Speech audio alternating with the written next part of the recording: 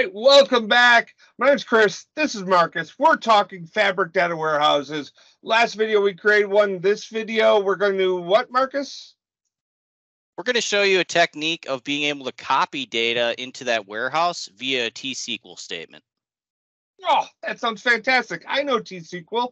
Let's get into it. Let's do it.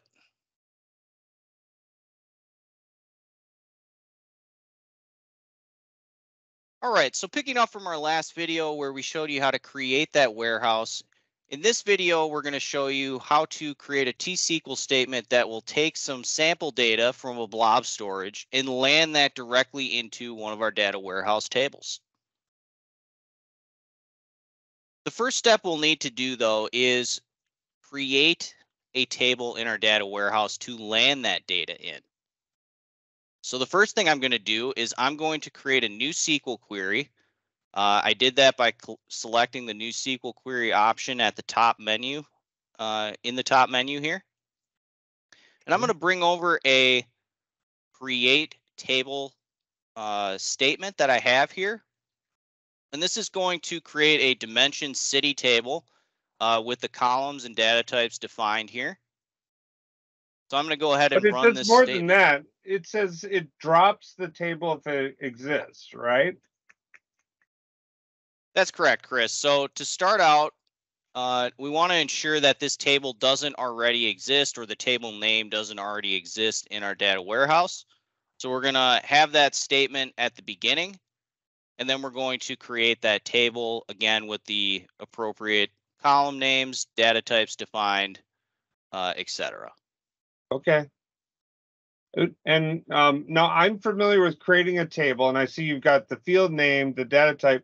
What's the null at the end there?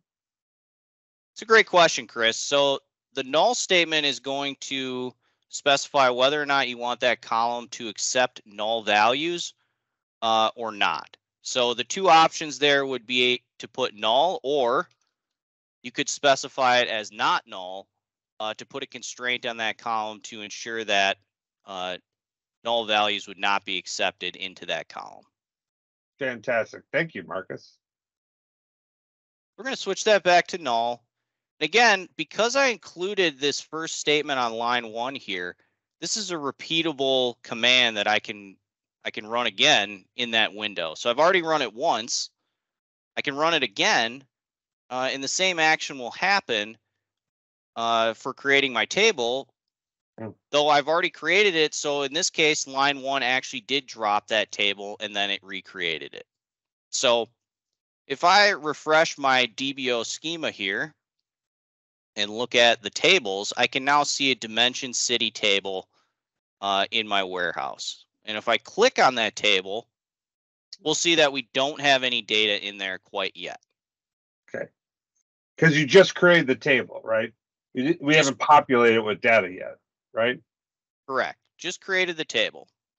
So now I'm going to click new SQL query again. And we're going to bring over a statement that copies our data from a public blob storage. Oh, look at that. And brings it right into our dimension city table that we just created. So it's a pretty simple statement. It's a copy into your table definition from the blob storage path that the file's contained in. And then line 3, making sure you specify the file type, which in this case is Parquet. Got it. So I'm going to go ahead and run this.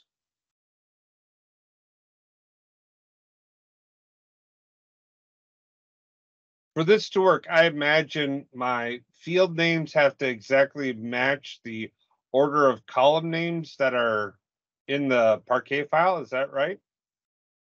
That's a good call out, Chris. You're exactly right. We need to make sure that the column names and the column types that we're copying from match our table definition that we have specified in our warehouse. So we did that up front, made sure those matched before running this statement, but that's a great call out to ensure that you do that before running this type of TSQL statement. And it's also a good way to, if you see that you have an issue in your data or something's not quite right, going back and making sure that what the file you're copying in has the same order, names as you're expecting. So this is fantastic. You got it. And we can see that within a couple of seconds, we were able to copy 116,000 records into our dimension table. Wow. So now let's go verify that we have some data in that table. So I'm going to click my dimension city table.